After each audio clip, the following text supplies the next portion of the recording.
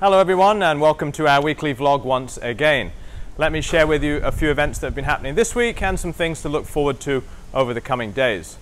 This week our grade 3 through to grade 9 have completed the ISA testing and this has been great to be able to conduct, and we look forward to receiving the results both to inform you about your child's progress but also for us as a teaching staff to be able to reflect on our practice and look at how we can best support students going forward and make sure that we're doing the best that we can.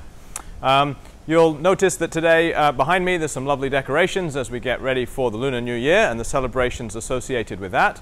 Today we have students across the school dressed in red and traditional clothing, and some of our high school students have taken the opportunity to dress as the Chinese zodiac characters, which has been interesting to see.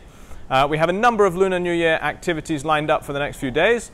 On Monday and Tuesday these take place across the primary school and the high school, and they're intertwined with some house activities as we look to build up the excitement and the competition amongst the houses here at school.